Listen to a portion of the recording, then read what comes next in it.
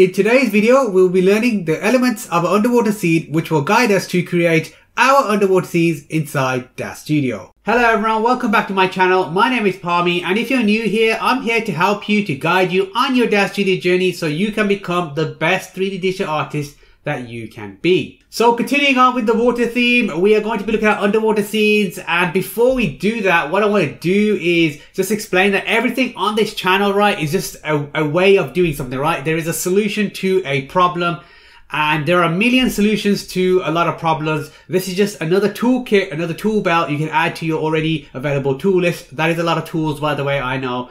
But that's going to add to your kit, right? So you can be like, oh, if I need to do something like this, Palmy's already shown me how to do it on this video. So I can just go to this video and I can just find it, and then I can just put it into my render, right? Because it's already there. So you're just adding things to your toolbar. That's what we're doing, right? With these videos, we're just every week we are adding to our toolkit. We are learning more, and that's how you make progress, folks.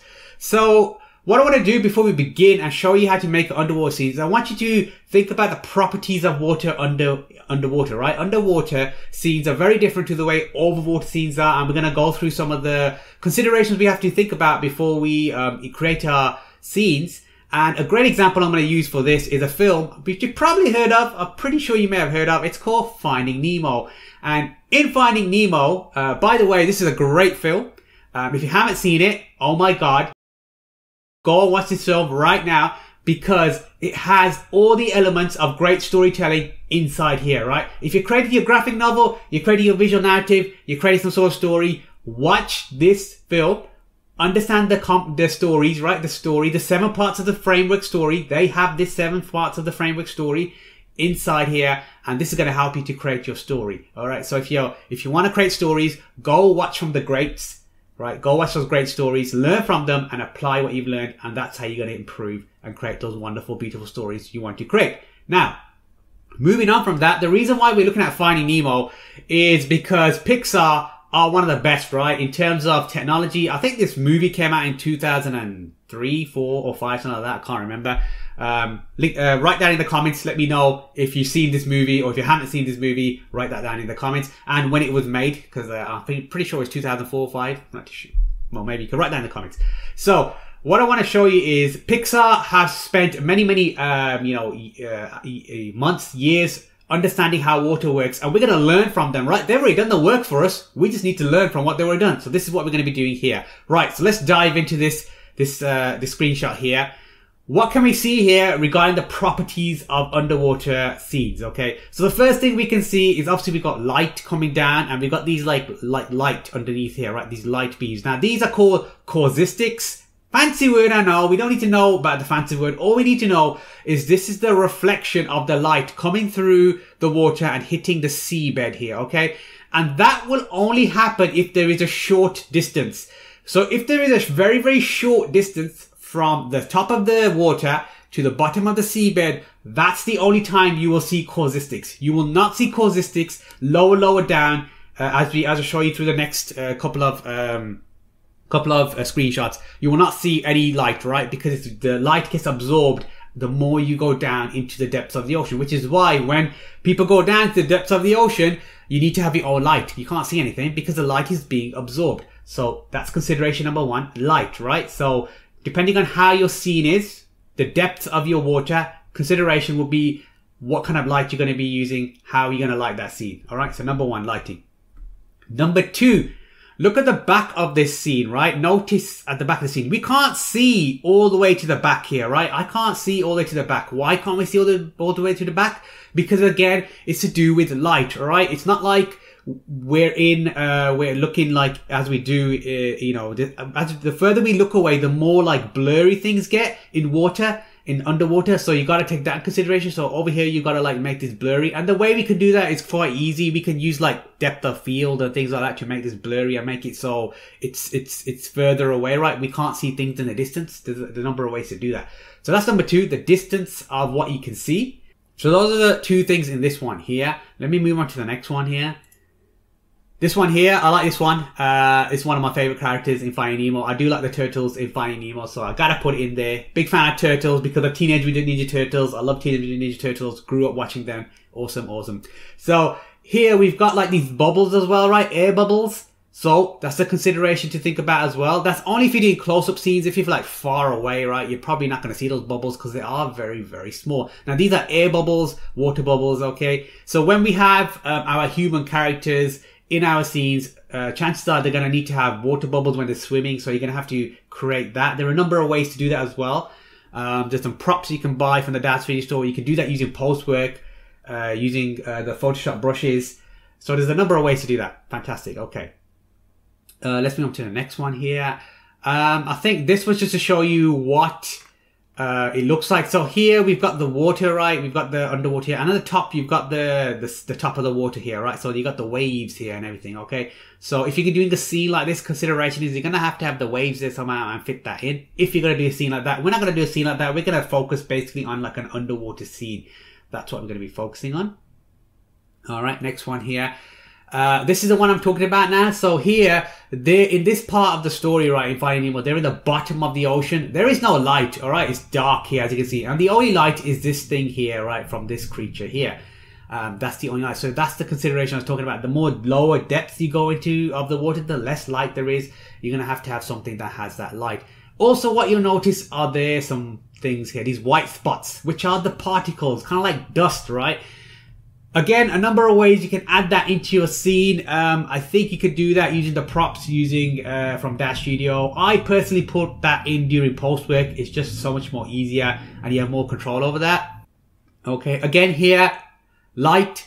So in terms of light, at the back we can't see anything, right? Look at the distance, right? We're in the bottom of the ocean and there is nothing. We can't see in the back, right? It's dark, pitch black, right? There's no light getting through. So you're probably wondering, where is this light coming from? And remember, this light was coming from that creature we just saw in the previous scene here. That was the creature that was providing this light here. Otherwise, there would be no light under the water. So you've got to think about that.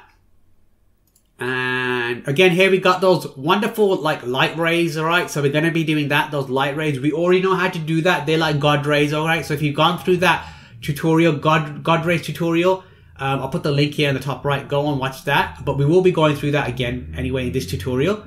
So that's going to be awesome. And there we are. We're back to the beginning here. So those are the considerations to think about when you're creating the water scene. I know it's quite overwhelming, but we're not going to be doing all of them right in today's tutorial. Otherwise, this tutorial will be 6 hours long. If you want a tutorial that's 6 hours long, leave a comment down below. And I will do a tutorial that's 6 hours long if you really want super in-depth detail. But for now, we're going to cover the basics. So at least you can get some really cool underwater scene, for your portfolio. Because a lot of us don't do underwater scenes. I think it's one of the things you should do to understand the complexities of water and what you can actually achieve with Daz Studio, right? We're going to push the limits here. So let's jump into Daz Studio. So we're back inside Daz Studio. Here is the scene, very similar to the scene that I had in the overwater tutorial. It is available free, part of Daz Studio. If you want to follow along with this tutorial, smart content tab, environments, preload here, that will load the scene. Fantastic. I've got my camera here as well. Nothing fancy with the camera. It's just here all set up. Now we're ready to go. So taking all the things into consideration that we just talked about earlier regarding all those things, let's try to add as many as we can inside Daz Studio. Obviously, there are some things I prefer to add in Photoshop or GIMP, whatever you use, right? Because it's just easier and you can get the same effect. There's nothing wrong with using post-work, folks. Absolutely nothing wrong. But if you understand the basic foundation inside Daz Studio, your renders will look so much better. When you get it into Photoshop, you won't have to do that much to it, and you can make them look 100, like 10 times better in Photoshop, and you won't have to do that much work right inside Photoshop. And this is where we need to learn those foundations. So the first thing we need to do is create our underwater scene, which create our water for the scene. So the way we do that is to use a cylinder primitive. You can use a sphere primitive as well. I've done it with both. Not recommended to use a primitive cube. It doesn't work that well. So your two options are really a primitive cylinder or a primitive sphere. If you believe there's another way, or you believe that I'm saying something wrong, that's fine. Put in the comments down below. I love to learn. I am always learning. So if you have any contradictory evidence, please put that in the comments so everybody can learn, because that's what we're all here to do, to learn, to get better, to improve, to progress on our journeys. So let's create that cylinder, create new primitive and cylinder. Okay, now this is one of the very few times where I will say use these settings for your cylinders. So your length, your diameter, your segments and your sides. Please use these settings as a base for your cylinder, and you can always scale it if you need to do your underwater scenes. But this is what I recommend, because the settings that I'm going to use later on will correlate to the settings of this cylinder. So very important. Very, very few times, but I will say please use these settings for when you're creating your cylinder. Okay, cool, fantastic. So let's click on accept here. Here is my cylinder. So what I want to do with my cylinder is first I want to turn it off, because I don't want to select it, right? I don't want to keep going that yellow thing, flashy thing is kind of annoying when you're trying to do a tutorial. So obviously want to bring it down, and we want to, you know, put it roughly in the middle of the scene. It doesn't need to be like bang on in the middle. Like it doesn't need to be, oh, this is the center of the cylinder. It needs to be exactly, no. It just needs to be roughly, all right? So I'm going to just like guesswork. So that's fine, right? I'm happy with that. As long as my main area is in that scene, that's fine. Okay. So let me just move on to something very important, which is the camera position. There is the camera, right? This camera here, I'm going to just move it more closer so you can see it. One of the very, very important things to notice first is this camera here must be, whatever camera you have, right, for your scene, it must be outside of this water cylinder that we're going to create, right? Our water, it must be outside. If you take it inside, things start to go a bit awry, start to look a bit weird. It has to be outside. So it doesn't have to be like all the way out here. It just needs to be outside, right? It could literally be right, like 10 centimeters away from the edge. That's fine. Outside of the cylinder, right? It could be right here. It doesn't matter. What matters is it must be outside. So that's number one. Rule number one. These are some rules. Rule number one, your camera must be outside of this cylinder primitive, of this water that we're going to create. There we go. All right, we got that. Fantastic. Okay. So let me go back to my camera, which is actually far away. Let's go to surfaces now, and let's create our water for our underwater scene. So clicking on my cylinder, go to surfaces. Again, we're going to do what we did before in the overwater tutorial. I'm going to click on my surface of cylinder. I'm going to go to presets, just use a shortcut, Iray, liquids and water. Just a shortcut just to change the settings. I mean, I could have changed them. We could have changed them ourselves, right? We know what they are. 1.33 is for water. Refraction weight is 1 because water is see-through.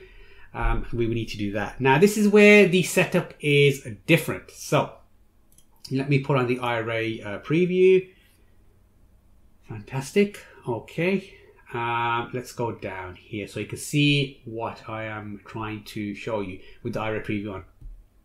So the transmitted measurement distance, we're going to be using these settings. We're going to start off with a value of 500, right? I recommend with this cylinder that we've created with those specific values, 500 is your starting point. Okay, that is a value to start off with. Transmitted color is where we're going to actually control the water, right? The color of the water. So we're going to click on this, and I'm just going to put this up to all the way to brightness. Now, with this transmitted color, it is very important you stay at very low values. So very, the brightness, it needs to be like, you need to stay in this kind of area here, right? So this kind of area. You don't want to go up here. I'll show you why you don't want to go up there very shortly. So let's try to get something bluish. Look, it's very, very light bluish there, right? Saturation, very low saturation of that color. All right. That's blue there. Now, the reason why I say very light colors is because you can control the actual color using the transmitted measurement distance. So if I did lower values for this, it'll be darker colors. So if I went to like something like 200, you'll see how blue it starts to get. If I go really low, like 50, you're getting different, right? What we are doing with this, which is really, really cool, is we're getting like the discoloration. Okay, so in water, obviously, where there is no light, it'll be darker. Where there is light, it'll be lighter. And that's what we're getting with this transmitted measurement distance. Really, really cool. So you can control it like that. So that's why I recommend you use the transmitted measurement distance to control the lighting you want. Once you've chosen your color, right, it could be green color you wanted or whatever color you wanted. It doesn't matter. So I'm going to leave it at 500 because I like this color. If we went to transmitted color and went a bit darker, say like, hey, I want this kind of blue. You see how it goes? It goes a bit too dark. I recommend you stick with one. So I recommend you go with a lighter color here and control the actual color of the water using the transmitted measurement distance. It's a bit more accurate using that method. Scattering measurement distance, we're going to start with a value of 50. And then subsurface scattering amount, we're going to start with a value of 0.01. And as you can see now, we're getting that dusty colorness that we saw, the particulates, those particles. And this is going to help with our caustics, right? It's going to give us a really cool light rays and the caustics as well. This is very similar to that God rays tutorial, but I think this is better now because I've had a bit more practice with that, so I'm getting better results. So you can go watch that God rays tutorial. I'll put the link up there. If you want to stick around to this one, that's fine as well, because I'm getting better results now, because obviously better understanding, working with these things, you improve, right? So that's all about progress, folks. Just keep practicing. The more you kind of get these values and things, the more you start to understand how things work, and that's how you get better, right? That's how you make progress. SSS direction, we want 0.5 as a starting value. And all that is the subsurface scattering direction, which is, we want the light to go, I think 0.5, the light goes, it goes towards, it goes towards the light, right? It goes towards, the subsurface scattering goes towards that origin of that light, I believe. If that's wrong, let me know in the comments below. Like I said, I'm more than willing to learn. More than happy for you to put down your thoughts in the comments below. Okay, so we've got our color of the water. What I'm going to do is just go, I'm going to go like a slightly greeny color. Yeah, that's kind of cool. All right, we'll go with that kind of color. That's fine. Cool. Okay, so we've got our water, so to speak. Our camera is outside as well. That's absolutely fine. Outside of the scene. So I could have something like this, maybe. I could zoom in a bit more. All right, it's still outside the scene. Right, there it is. Well outside the scene. Okay, so the next thing we need to do is our lighting. Right, so for this, we're going to be using a spotlight. So create new spotlight. All right, and then let's move this spotlight to wherever we want it. Now, this spotlight needs to be outside of the primitive as well, of our primitive cylinder. So we can see our cylinder there. It needs to be outside. So anything, so very similar to where the camera is, it needs to be outside. So you can put it anywhere, right? Anywhere you want this caustics to happen. We're going to do the caustic lighting. So I'm going to put it somewhere here. That is fine. And then let's go to our camera. And then now let's go to Iray preview. Let's go to our render settings and environment. And I only want scene only, right? I don't want the dome or anything. Just want scene only, which means only the scene lights will work. Things like spotlights, emissive lights. That's the only thing that will work now. So as you can see, I can't see anything because our spotlight is very dim. So let's go to parameters. Let's whack that setting up. So one of the important settings when you're requiring caustics is your light geometry. You must stay at point. So we want very harsh lighting to get through all of that. Get through the water volumetric cylinder that we created with the water as well. So it must be point. And now the flux, the lumens, we're just going to put this very high values. I'm going to go something like 5 million just to get it up and running. Okay, that's fine. Cool. Okay, so that's fine for now. We're gonna change these settings anyway. All right. So the next thing is how are we going to add the caustics, and for that we are going to use a primitive plane. So we're going to go to create new primitive plane, choose plane from here. All right, in terms of settings, yes, size 1 meter, yes, divisions 1 is absolutely fine. These are the settings for your plane. Please use these, accept. All right, there's my plane. Oh, and what I want to do is I want to parent my plane to my spotlight. So click on my spotlight, drag it up, sorry, click on my plane, drag it to my spotlight and let go. And now it's parented. As you can see, it's kind of like gone underneath it. Fantastic. So these values, you just want to put to 0. So Alt, click on these, left click, because I want it to be at the position of my my spotlight. Just going to zoom in here a bit more so you can see.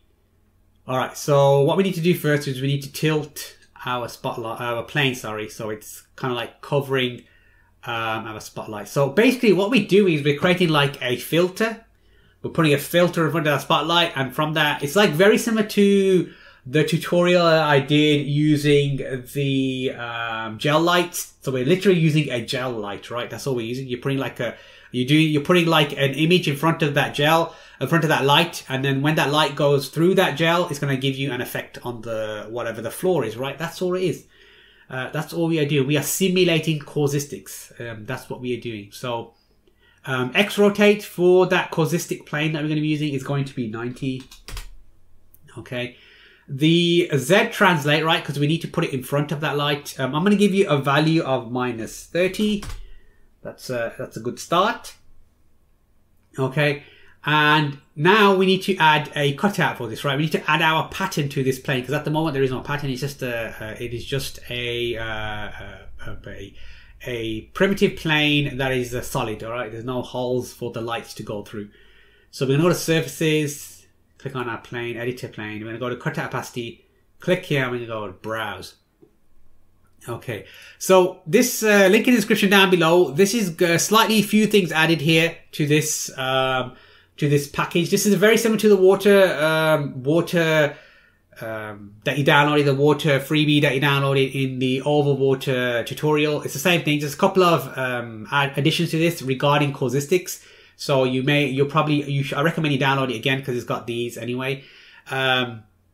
So in terms of caustic patterns, this here was downloaded from the textures, the website 3D Textures. I'll put the link in the description down below. It's a really good website. This is free, right? It's only a 1K texture, but it's good enough, right? We don't need 4K for this. We just need something that looks like a caustic pattern. So if we go to preview here. Now, although this is where your like thinking outside the box comes, this is where the more you do something, the more you understand something, the more you realize there's other ways to achieve your goal. So what I'm trying to say with that is this is made for ground, right? So cracks in a ground. However, if you look at our caustic pattern, this looks very similar to a caustic pattern, meaning the lines will look like this. Okay, these black lines we're interested in because that's where the cutout's going to be. The white is not going to be cut out. It's going to be the black, right?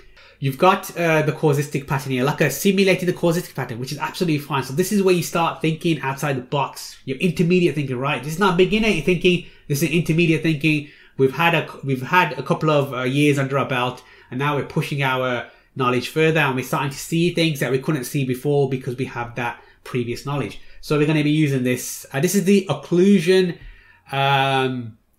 texture here, which works very well, right? Sometimes we don't need to use certain things. We can use certain textures in different elements inside our tab and our surfaces, and we can get excellent results. So I really do highly recommend playing around with these and understanding that anything you see a channel like this, right, or like a slot, you can get some amazing effects by adding these maps, right? By adding these textures, you can do some crazy things, like really innovative things.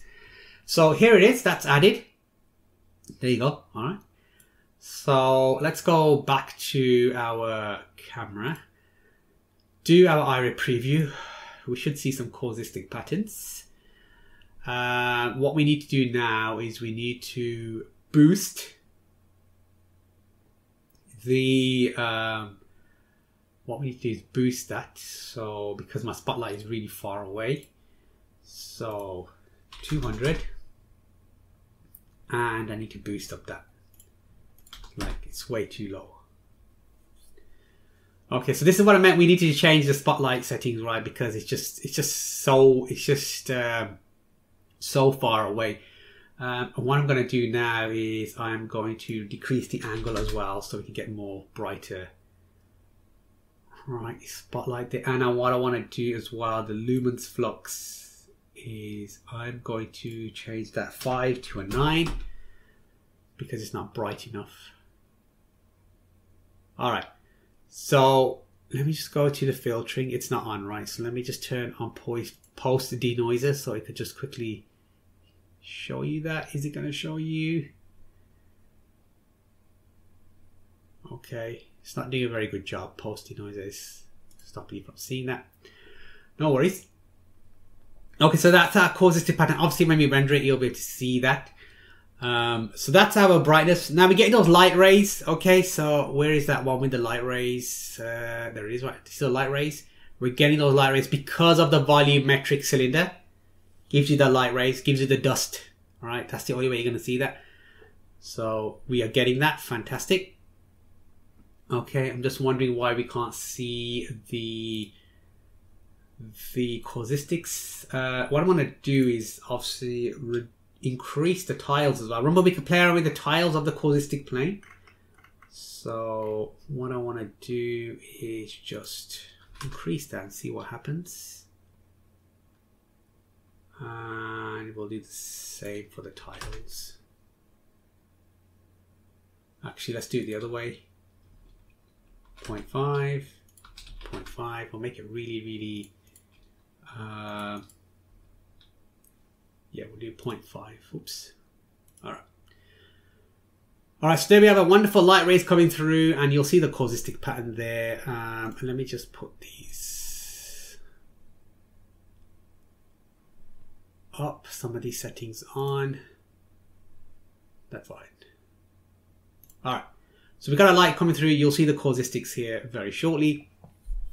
Cool, and what I'm going to do now is just change that cylinder from the green to the blue, actually, because I don't think it doesn't look that good.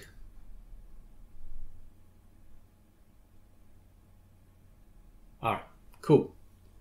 That's fine. Okay, so that caustic patterns will be there on our rock there. Obviously, we can't see it yet. What I'm going to do is turn on the posty noiser again. It's looking very blurry there because of the...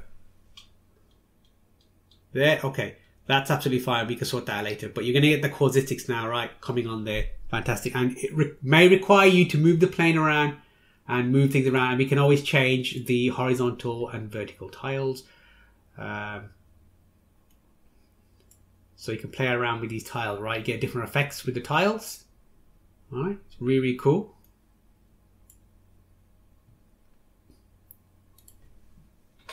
Okay. So that's fine. I'm happy with that. What I'm going to do now is, now we've got those light rays coming through and everything, there are a few other missing pieces we need to add. And at the moment, it just looks like a normal scene, right? It just looks like a God ray scene, and the light is blue, and it doesn't look very watery or underwater. And that's what we need to do next. So what we need to do next is we need to add another plane to our camera, a primitive plane, which is going to give you the underwater effect now. So this is where we add the underwater effect. So we're going to go to create, new, primitive, and plane again. Again, same settings. Okay, now this plane here, we're going to parent to our camera. All right. Again, this is like a filter now. We're adding a filter. So imagine when you're in your post work, or when you're on Instagram or social media, you're adding your filters. This is what we're doing here. We're going to put a filter in front of our camera, which is going to give us the effect we want of underwater. So here it is. I'm going to go to parameters. Again, we're going to put these values to 0 because I want them to be right at the camera. X rotate for this plane, for our camera, the one that's parented to our camera, is going to be again 90. Okay, and our Z translate is going to be -100 as a starting value. Again, you can change this. There it is. All right, as you can see, it's blocking our view. So what we need to do with this is we need to go to surfaces for that plane. We need to go to presets, and we're going to add our water. Okay, we're going to go to editor. And this is where we need to add a few settings. So one of the settings we need to add is the base bump to give it the kind of like wavy effect to the water. So we're going to go to browse. Okay, for our base bump. And we're not going to use this. We're going to go to our seamless textures. I'm going to use one of these, right? One of these. So the one I like is this one here. All right. And for the bump, we're going to use pretty low values because if you put it too high, you can't see anything. So I'm going to leave it as 1 just to show you what it looks like for this base bump. Then you're going to realize why we need to reduce the bump. And so let's do a Iray preview of that. Let's see what that looks like.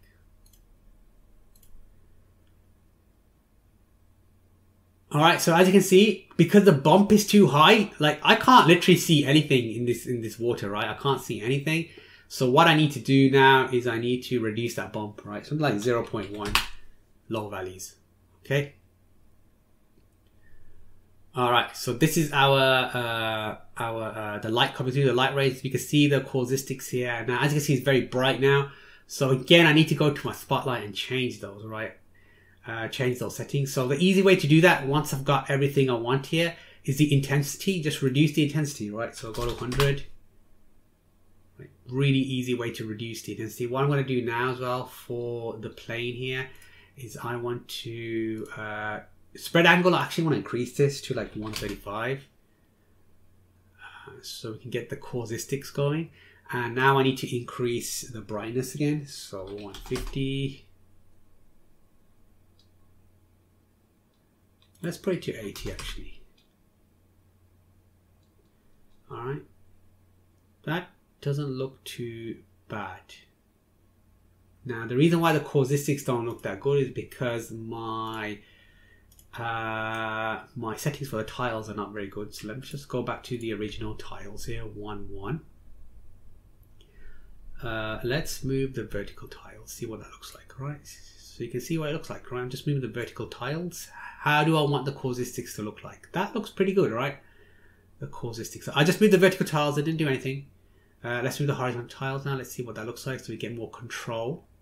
All right, this is the cool thing about, you know, I want my caustics like that. That's fine. All right, I am happy with that. In terms of the spotlight, let's put that down to 125. So again, this is all to do with discovery. You're playing with the settings, trying to find out what fits your, you know, what you want it to look like. All right, cool. That's okay. Now, this is where the magic happens. So we're gonna go back to that plane that's attached to the camera, our like to give our underwater effect. Okay, I'm gonna go to surfaces of that, and we're gonna go to a setting called Obey. Now, I did a bit more research on Obey. So, like I said before, Obey is that part of the Iray shader which gives you that coloration of the water. So it gives you that coloration of the water. So the lower the values of the Obey, the higher that coloration is, and the lower the higher it is, the less coloration. So if I did something like 5, right, you're going to get very, very high values of that coloration. All right, now this is starting to look like something underwater, right? Something you would see that coloration.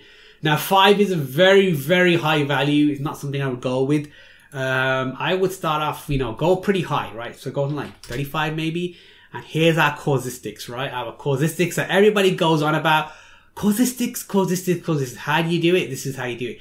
Now, this looks absolutely amazing, right? I don't know if this comes out really good on the YouTube tutorial, but when you create this, you're going to be like, oh my God, this looks amazing, all right? Just by adding Obey, look, the water just looks like you would see a caustic pattern. When you're looking through something, it looks like that, okay? It looks absolutely amazing.